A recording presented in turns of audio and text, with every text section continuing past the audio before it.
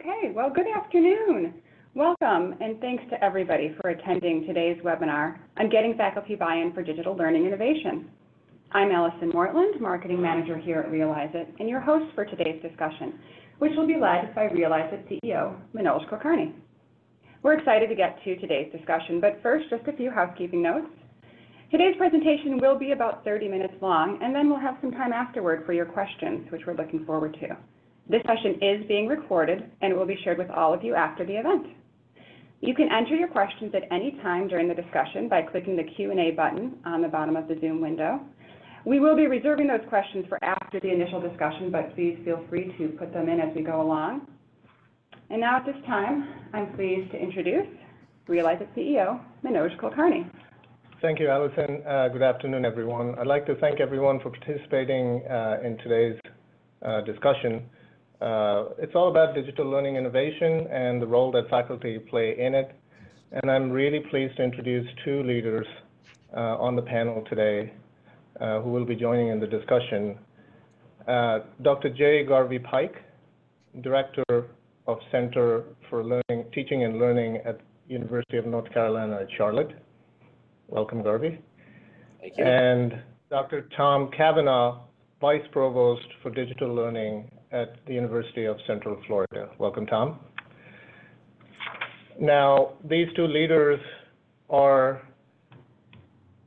absolutely, when it comes to digital learning innovation, and you think of two leaders, these are the leaders who are not only known for their thinking, thought leaders, but also people who are leading the charge on the innovation agendas and making it happen.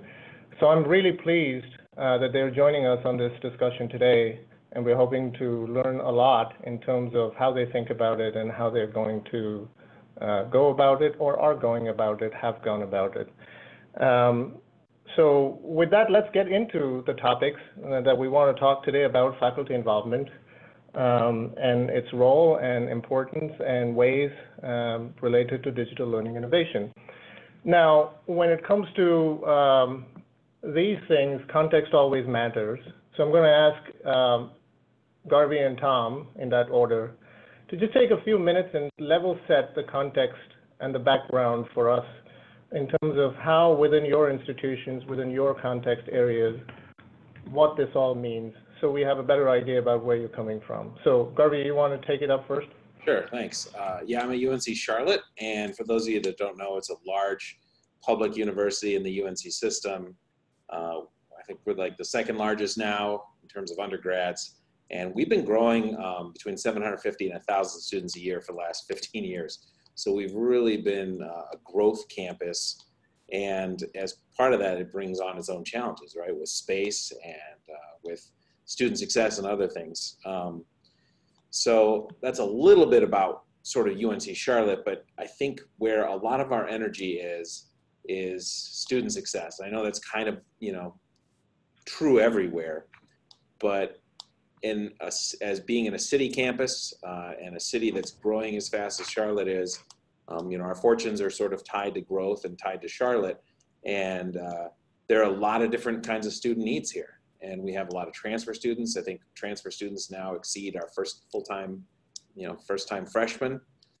So we have people coming in to UNC Charlotte with different backgrounds, different experiences from all over, being, again, a city campus. And, we want to get students in, and we want to, teach them something, and we want them to graduate with meaningful educational experiences.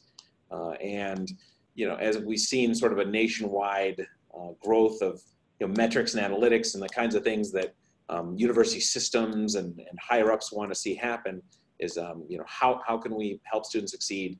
And a lot of that means passing their classes and graduating on time. So how do we shorten time to degree and make sure that students are really learning? So that's kind of where we're coming from.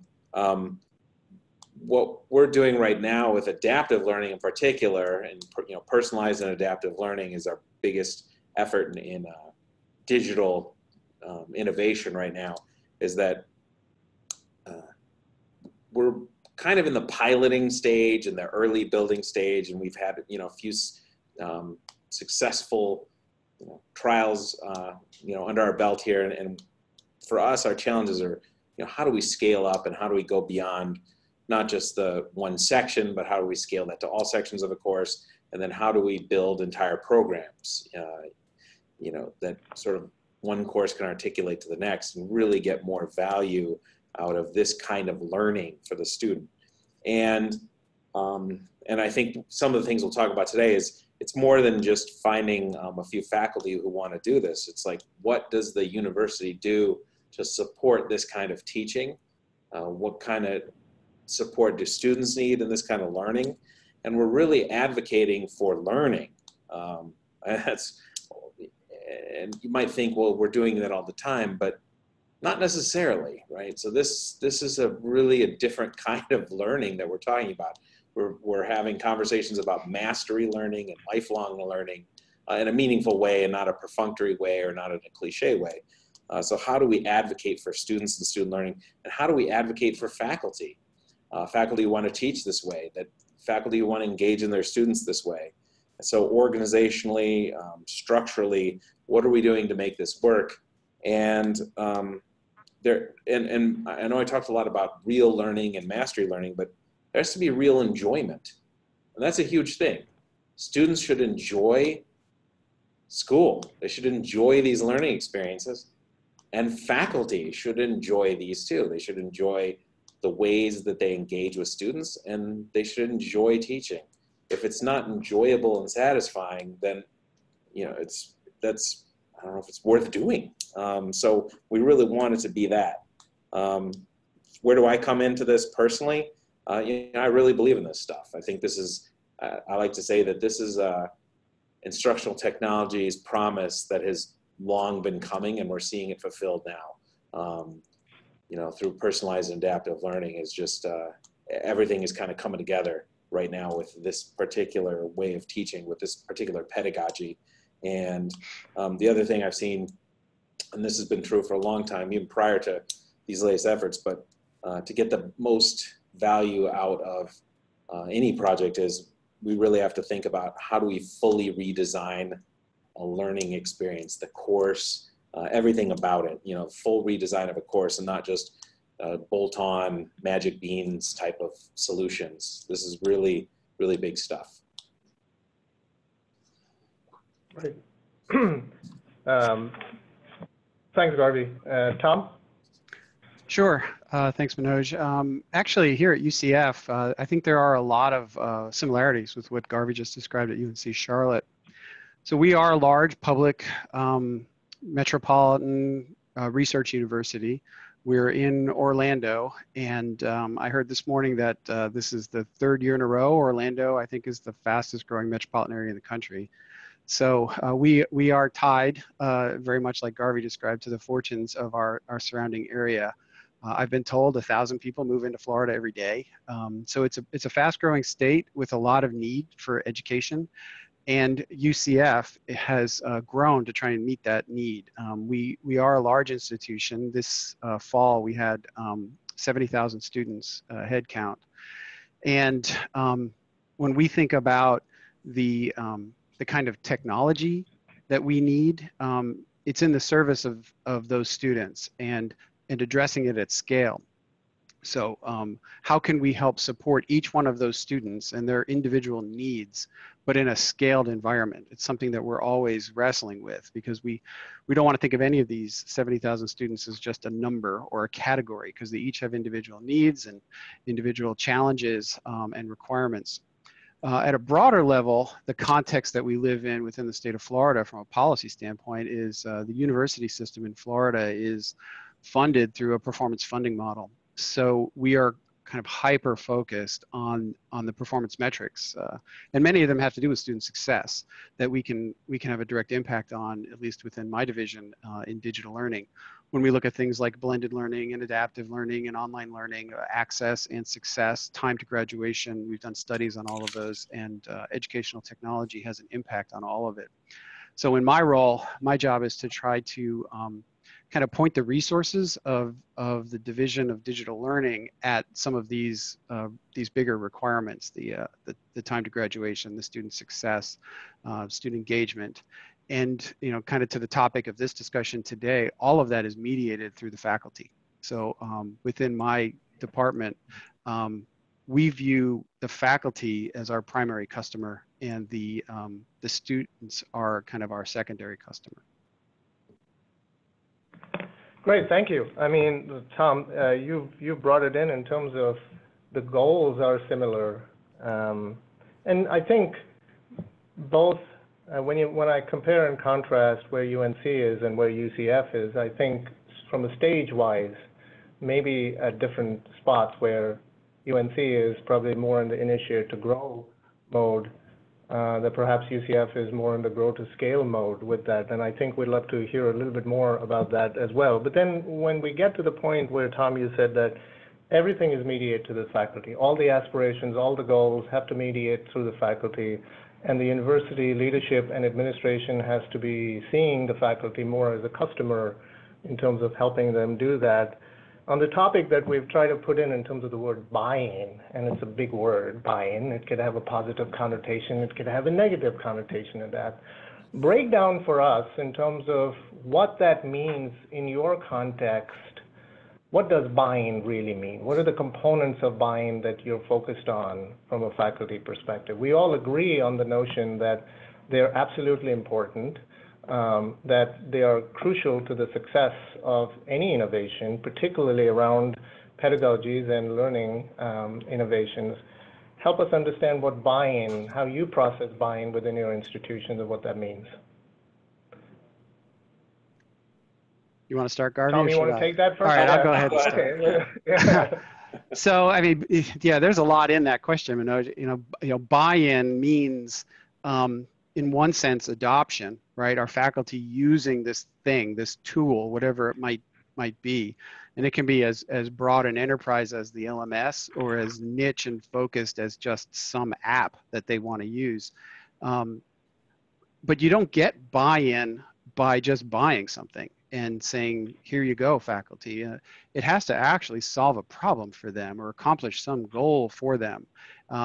So we do nothing abstracted from faculty. You know, we've got our own faculty advisory board. We work directly with faculty, and we would never even evaluate. We might evaluate something initially and then bring faculty in and say, what do you think? Does this meet this goal for you? You know, accomplish this objective? And I have found that even if faculty like something, if it's difficult to adopt, if it's difficult to roll out, it's really hard to kind of get that scale because they're busy, right? Our faculty are super busy between course prep and grant applications and scholarship research, teaching classes, serving on committees, you name it.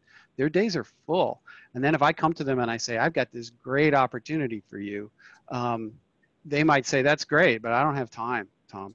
So I think part of the buy-in process is getting senior administration to recognize that you have to invest in this. If you want to have the return, there has to be an investment. And sometimes that's as simple as just a course release, just giving faculty time and space to innovate, to do that course redesign, sort of what Garvey was alluding to. If you don't give faculty the time and space to do the kind of innovation that you want that will have an impact, then in many cases it probably just won't happen. Yeah, I agree with that. Everything you said. I mean, it's I'd even say, yeah, buy-in is almost a misnomer sometimes, or as Manoj pointed out, it can be pro or con depending on the connotation. But we're really not talking anyone into anything. We're matching needs or desires with solutions. So if there's a faculty need to do something, then we're helping them solve that problem, and that's really where it has to stem from. Because it's like Tom said, we're in the same business where the faculty are our primary client, and then everything to the student flows from that. Obviously, we want to keep the students and the students' needs.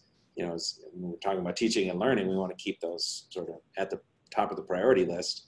But it's really how do we partner with faculty, and how do we find faculty, and how do we identify faculty who want to do innovative, interesting things, and they're out there. At any school, whether you're a large school or a small school, we have 1,400 faculty, and another 500 adjuncts, and I'm sure Tom has even more than that on both those counts. You know, you almost don't want too many. You could almost be crushed if everyone wanted to innovate all at once, right? So there are people out there that want to do things, and sometimes it's an awareness thing that they didn't realize there was a solution or there was a way that they could do something differently that they've been trying to do. A great example is when we started building active learning classrooms more on campus, there was a lot of pent-up demand for that. There were a lot of faculty who had already changed their course to active learning, you know, primarily active learning mode in pedagogy, and they were doing it in, you know, tiered classrooms with bolted down seats, and it was uncomfortable for the students. You'd have to spend more time sort of getting up and moving around, but they were doing it. So we were able to, you know, match a solution with a faculty need that was already there. And then once people became aware of it and said, wait a minute, you can teach this way, and they're like, yeah, it's more fun. I like it more as a teacher. My students are doing better. And, you know, so that's how sometimes adoption can spread that way too, and that goes back a little bit to what I said earlier, was faculty satisfaction is important. We should enjoy what we do. Can I add one thing to that? Go ahead. You know, I think Garvey's right. You can typically find some faculty, every campus has them, who are willing to try some stuff, who are willing to experiment, to take some risks, to actually put in some effort. But what I have found is that, you know, obviously that's a minority of faculty and we love working with them. But if you want to reach scale and some sort of institutional impact, you have to kind of get past those early adopters that are a couple of standard deviations off the mean there. So in order to move the needle with this broader kind of you know, buy-in, to use your term, it needs to actually make faculty's lives in some way easier. They all, I think, want to see better student success. I don't know if I've talked to a faculty member here that doesn't want students to succeed and graduate. But if I came to them with a solution that helped students succeed, yet made their lives twice as hard, it's probably not going to get adopted, because you need to satisfy both dimensions there. So in order to kind of turn the corner from the early adopters to a broad, you know, adoption at scale, then it needs to satisfy both faculty and student needs. And that's something our provost said. Go ahead, Garvey. Yeah, thanks. Something our provost said a long time ago that stuck with me ever since I heard it was that, you know, we're really looking for things that can do two things: can save faculty time and engage students. Like, and sometimes we look down our noses at things if we call them mere productivity tools. I would never act like that's a bad thing. Time is probably the most precious thing we have, and especially for faculty who are overtaxed and overburdened.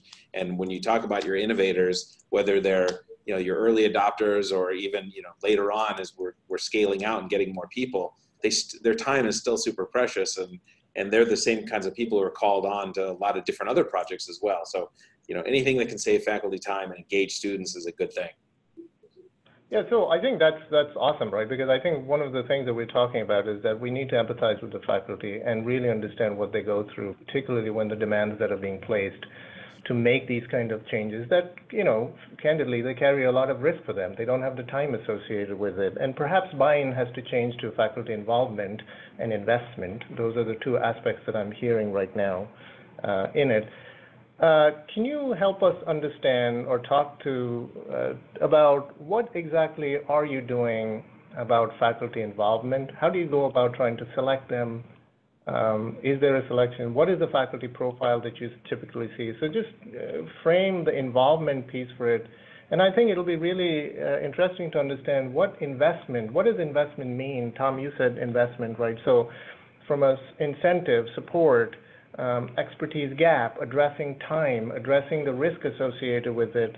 How are you doing it? What is happening to make that work in your institutions?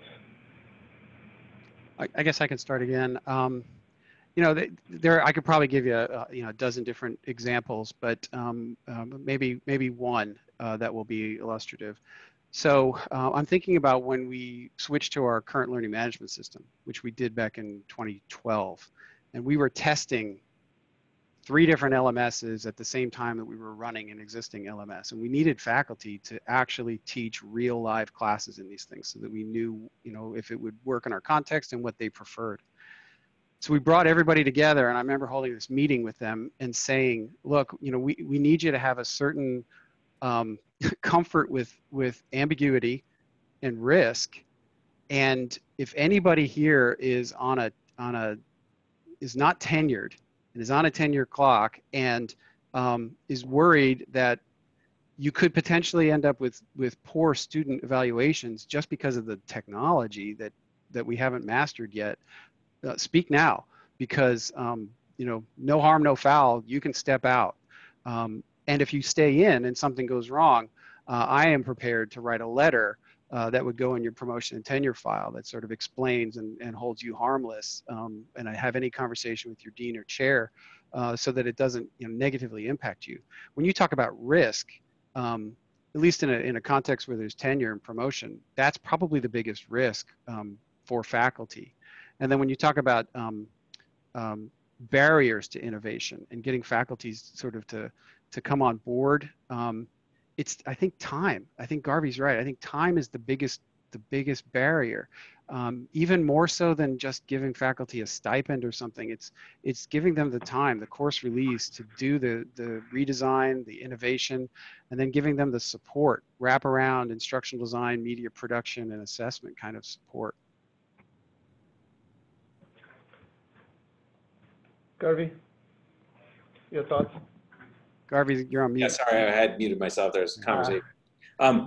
Yeah, short terms, I agree, everything. In the short term, you have to honor the time commitment. So I'd say you talk to just about any faculty who's doing, innovative type work, and they'd probably rather have the course release than the, modest stipends that we're usually able to give for this kind of thing. Long term, we also have to think long term, like what are the structural barriers that are keeping things from happening, whether innovation or scale or whatever that might be, because teaching and teaching innovation aren't always formally valued, consistently across the board in the same way. So while it may appear in an RPT document, are they really, promoting that and reappointing and giving tenure based on these things to those in those tracks? And then, so we have to have like longer term parts of this as well. Are there policy implications? Are there ongoing conversations we need to have as we elevate sort of these things to leadership, with campus leadership, through campus leadership?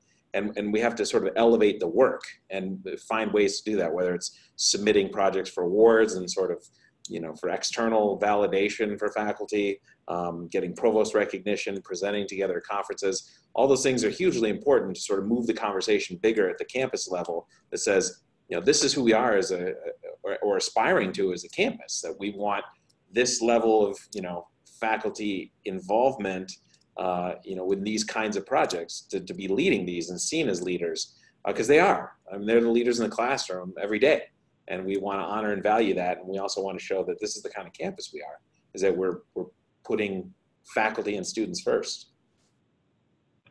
Awesome. So I'm hearing a few things. I mean, there's obviously the risk and reward aspect of it that needs to be taken into consideration. There's sort of the challenges and barriers, and whether there's effort challenges or expertise challenges, time challenges, support challenges that are needed to be able to really acknowledge that and build a capability within the institution to be able to do that. So to that point, Tom, how is your organization set up, and how is it helping, how is it set up to help faculty today? And I would ask the same question of Garvey to follow up with that afterwards. Well, I mean, as I said, faculty are our primary customer, if you think about it in those terms. And at least within our Center for Distributed Learning, all of the services that we provide are centered around the faculty. So I would say at the center of the bullseye would be our instructional design team, who are assigned on a one-to-one basis with faculty to kind of work side by side as a consultant to help them construct their course. And that instructional designer mediates all the other services that are available to faculty. And all of this is at no cost to their departments. This is all funded through a distance learning fee that students pay. And the instructional designer will help the faculty member come up with instructional design strategies for their course, as well as media strategies, and put them in touch with our video team or our graphics team, our programming team, and really kind of bring expertise to bear of resources, strategies, and assets that the faculty member might otherwise not even have thought of. We've had cases where a faculty member comes and says, I want a video for my course. You say, well, why don't you talk to your instructional designer before you go to the video producer? But when they talk to the instructional designer, they realize, well, maybe that interactive crossword puzzle is a much better solution than some video. They just didn't even know that was an option. So our role is to add value to the process and to make the faculty's vision of the course to actually exceed their own vision of the course. And then on the back end, we do assess everything. Through the work of Chuck Jubin and Patsy Moskal, we evaluate, assess, we support, and co-author and co-research with faculty for those departments where the scholarship of teaching and learning is valued, because it's valued in some departments more than others. But in those departments where it is, we will help them to actually research and publish in that domain, and that's been a huge benefit in drawing faculty into this process as well. Garvey? Well, I pretty much echo everything Tom said, except we don't have Chuck and Patsy, unfortunately, but we do assess things. Yeah, I know we're kind of getting close to our time here, but I mean, one of the things, a couple of things I wanted to sort of add or flesh out or, sort of round out a little bit is that we do have the same kind of thing. We have the, faculty are part of an ecosystem, a support ecosystem, whatever that might be, with our instructional designers, media production, all those things. So we're sort of helping guide and move projects through, doing project management and everything else, because we have to be able to take off the faculty plate things that they wouldn't know how to do or that they don't have time for. It's really not their value. I mean, that's probably the biggest driver, right? Is that the faculty member shouldn't have to engage with advising to make sure the right students know about the course, or, with the registrar to make sure that they have the right classroom. These needs, that isn't for the faculty member to have to try to fight and negotiate through all the different sort of operational things that we can help make happen. So that, I think, and I'm sure Tom does the same kind of stuff in his centers. We're engaging with so many different campus partners to make these projects happen, is that, we want to honor the faculty time and have their expertise be, and their time be used for the things that only they could do, which is, about their course and learning outcomes. And so, and what else can we do for them? We're going to do all those other things. But really, just as long as everyone on the team has that student first mindset, that's the biggest, sort of driver for this, is that when faculty have already made that leap that, student learning and the students are first. I know we used to talk a lot about student-centered learning, but it's really more than that. I mean, it's a whole mindset around this. And if you have the wrong mindset, it's really going to be difficult to make a project like this work, even from early adoption through scale. This friend of mine here says that we have to act like we're not a filter, but we're a pump, right? So we're not filtering out students who can't succeed. If we've admitted them, we've said, you can succeed here. So once they're admitted, what can we do to pump them through the system as needed and help them? And that's really a key thing, is that it's really about the students. And until we have that mindset, these things are very hard to accomplish. And also, I'd say, we want people to have a personal stake in this, whatever that might be. Could be student success, it could be research agenda, could be trend setting, could be getting more recognition in their college, whatever it might be. But when people see a personal stake in this, that makes it more meaningful as well. So what I'm hearing is definitely a structure that needs to be put in place, the sort of support structures that need to be put in place to be able to help, without which this is not going to get initiated, or it's going to just get experimented. But it definitely, for growing it and scaling, you need to put the right support structures in place. We'll come back to this if we have time after the questions. But what I'd like to do right now is open it up for questions and see what we're getting. We have two questions. One of them is from an instructional design perspective, and I'd like to expand it more than instructional design's perspective, just in terms of organizational structure perspective. What strategies and resources are you using or suggesting to use to help faculty, build their innovations in there? How are you helping from an instructional design perspective? I've been starting first. I'll let Garvey go first. Okay. I mean, it comes back to something, we talked about earlier, is we really have to match needs with what faculty want to do and what their students need to what we can possibly provide for them as a solution. Sometimes there's niche tools that serve a particular need. Sometimes there's enterprise tools. But I think, the instructional designer has to kind of do a lot of different things. And I mean, that's the beauty and the curse of being an instructional designer, is that you see, that systems perspective, and you see all the things that play into success of a project and things that need to be taken care of. So I'm not sure, like, how do we support things? Again, I mean, it's kind of within an ecosystem. Sometimes I understand that different universities have different cultures and contexts and different resource levels. And sometimes to be successful, all you need is one other person to talk with, to work with, to believe in the project, to bounce ideas off of. So if you're a campus that has just, your tiny campus, you have one instructional designer trying to do it all, sometimes it's not only going to have to be enough, but sometimes it really is enough. You get, the lone faculty innovator who has a partner, a friend, and, that colleague that they work with. Get the two of them in. Let's have a conversation. Let's talk with your department, whoever it is. So I think we can do things small or we can do things big, and they'll succeed either way. So you're definitely the hub of innovation, where, the information, the resources, the awareness, the interest, the trials, they all have to be supported, through that hub. Tom? Yeah, I mean, I don't want to repeat what I said before about, trying to create time and space for faculty. So given all of that, maybe I'll give maybe a very specific sort of answer to a strategy that we have used, and that's faculty development. In a scale environment like the one that we operate in, where we have literally thousands of sections of online courses every semester, it would be really hard to do a summative evaluation of all of those courses. We spot check and we work with faculty on a continual basis, but we really try to build our quality in up front in the faculty development side of things, in the kind of formative side of things. So trying to help faculty build a really good foundation, and we build innovative practices into that faculty development. For example, helping faculty understand that when they do something, when they build an online course in an LMS, that a large percentage of students are going to be consuming that in a mobile environment. And what that form factor looks like affects how you write your text. I remember I might even still have it in some old courses, refer to, click the submit button on the left to submit your assignment or something. Well, in a mobile environment, there is no menu on the left.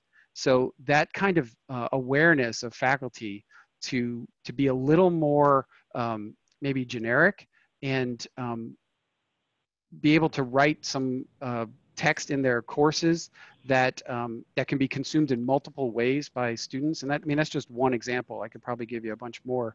I think building all of that in up front to the faculty development really helps faculty to have a good foundation to then build on top of that. So you're not like talking about the foundations and the basics when you really want to innovate. You've got that foundation already there. Now we can talk about, okay, now that students are going to be consuming in a mobile environment and your whole content is set up to support that, what cool assignments could you do? Send them out into the field and take pictures of things on their phone and have that post automatically. Like, you can kind of take it to the next level once you've established that foundation. So definitely you want your team to be developed to the point that they're just not producing stuff, but they're actually designing the stuff with the faculty at the same time as well. So a follow-on question, which is a great question to the stuff that you're talking about online, is if you're putting a program online and you need a particular faculty member to teach a course, but they're not one of your early adopters, how do you go about enticing them to participate wholeheartedly? In our context here, I'll go first because I think my answer is going to be short. Our unit is a academic support unit, which means I don't hire faculty to teach. I'm not responsible as weird as it sounds, for the quality of the online courses. We work with faculty, we support and encourage and have processes in place to ensure things are quality, but at the end of the day, it's the academic department that are responsible for hiring faculty, for the academic quality of all of their courses, regardless of modality. So in our case, it would be working with the department chair to make sure that that they've got sufficient faculty to teach the courses that need to go online by accreditation standards, and that they can be taught in a scope and sequence that's comparable to a face-to-face delivery model. So I think that's an academic departmental culture question, at least at UCF, as opposed to something that I have direct control over. Yes, same for me, same on every count. I would say, you know, sort of what needs to be accounted for when we are talking about that on that academic department side is that there has to be a commitment to scale. There has to be a leadership commitment that's active and vocal and participatory and actively leading faculty to these things. So it goes back to something I said earlier about, sort of what are the structural barriers keeping this from happening. That can happen at the academic department level more typically than in a support center. Is that we really have to try to help faculty leaders, chairs and assistant deans and associate deans meet their goals. What is important to them, what's important for their college, and that we can help them align their projects and their project outputs and their project goals with what's important to them. And that whole question, what would help you get a gold star on your report, kind of thing. It's not about me or us. So look, it's great that you folks have built your.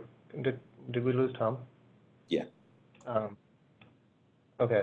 It's great that you've kind of built these capabilities and gotten the support from leadership to do that. But as you look at within your own institutions, which are large, what does your outreach to faculty look like? How are you promoting your capabilities and services to your faculty community? And a follow-on question to that is, what are they really expecting from you? Well, that's a good point. I mean, a good question. One of the things that we do, and when we talked earlier, is how do we select faculty for these things, and how do we know who's good, the right fit for certain projects, or that and for us it's relationships are very important to us in our center. It's really the lifeblood of what we do, and that's part of our driving philosophy of what we do. So I mean, there's certain things that we do. There's marketing and internal marketing, and we do showcases and other things to show off all the great things faculty are doing, and that's the key, right? It's not just here's what we're doing, but here's what your colleagues are doing. And that's part of it. But by having these relationships, formally and informally, and having these personal connections, we have sort of ears and eyes out to the campus to know what different needs are.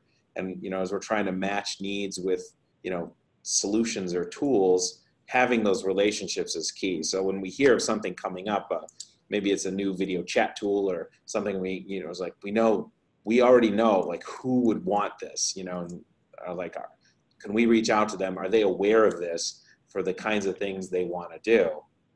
So, in any sort of digital innovation, it's important that we have those kinds of relationships with people, because that's really, when we talked about buy-in, we're not getting people to buy in. We're aligning their needs with potential solutions.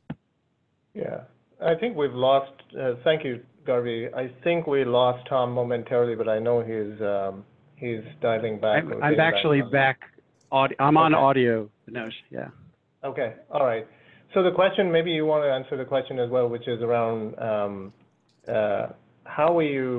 what does the outreach look like to the faculty community in your institution, meaning that they're aware of the services and you're actively engaging them, with respect to that. So just help us understand how you're doing outreach to your faculty. Well, multi-channel, and it really depends. I think in many cases on what we're trying to do, but We do. We have our own listservs that we send messages out. We post we post messages within the LMS, which fortunately we kind of control that. But what seems to be frankly most effective is personal messaging from the faculty member's assigned instructional designer. Like, hey, Manoj, I think you would be great at this thing that we're, this tool that we want to pilot, for these reasons. Or, this course that you're teaching, I think would be a great submission to our online teaching award or whatever. That sort of personal connection, which can be a little bit more time consuming to do, is the most effective. Yeah, so there was one question in here, and I can promise you that this was not from Realizeit. So it's really around, but I think it's a good question. I think it's a great question in the sense that, this is an ecosystem.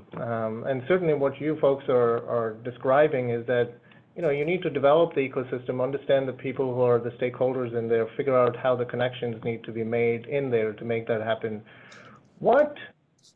How do you folks see a digital learning vendor, somebody who is from the outside, partnering with you? What is their role in helping you establish either those resources or the culture that encourages this value that you're talking about? So, the specific question was, how do you see a vendor's role in the establishment of that culture at the university that encourages the student focus and values the work of teaching online? Yeah, this is Garvey. For me, it's really having shared goals and that there's an understanding of our culture and our needs.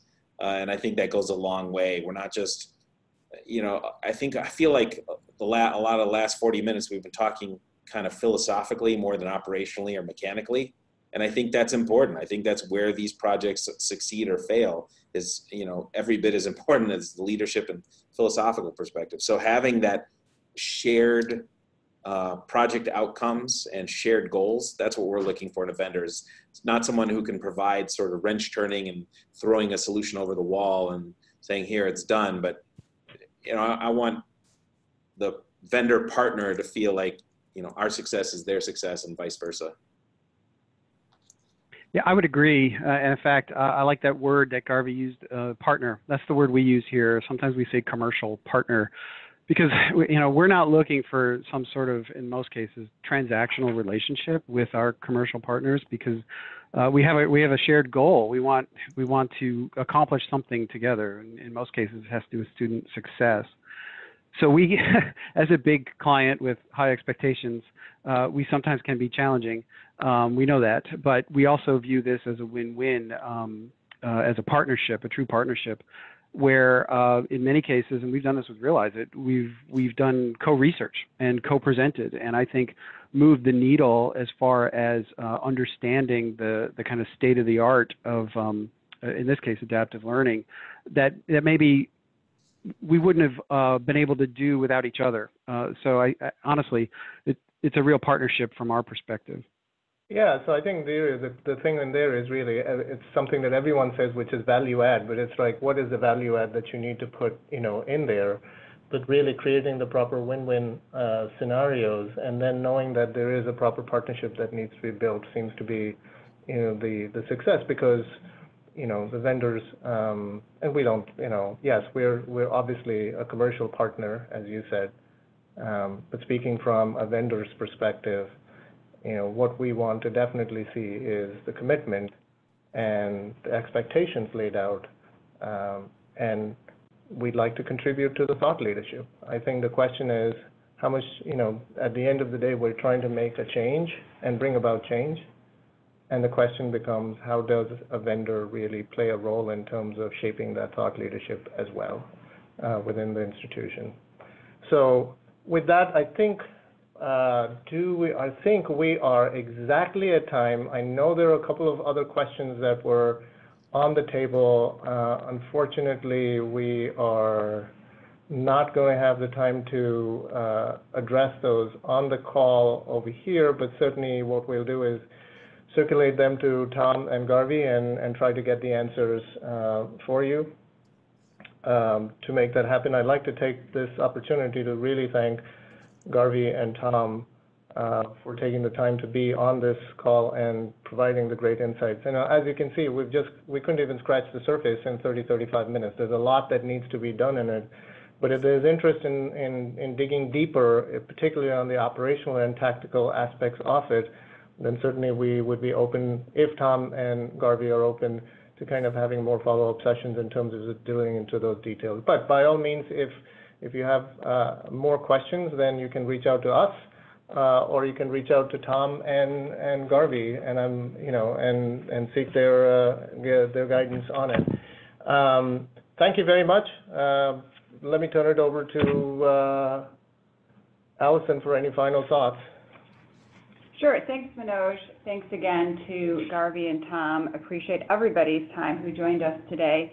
As a reminder, you all will receive the recording of this event in your email in the next few days, and we'll be alerting you of any upcoming webinars as well. So thank you all very much, and have a great rest of your afternoon. Thank you. Thanks. Thanks. Bye.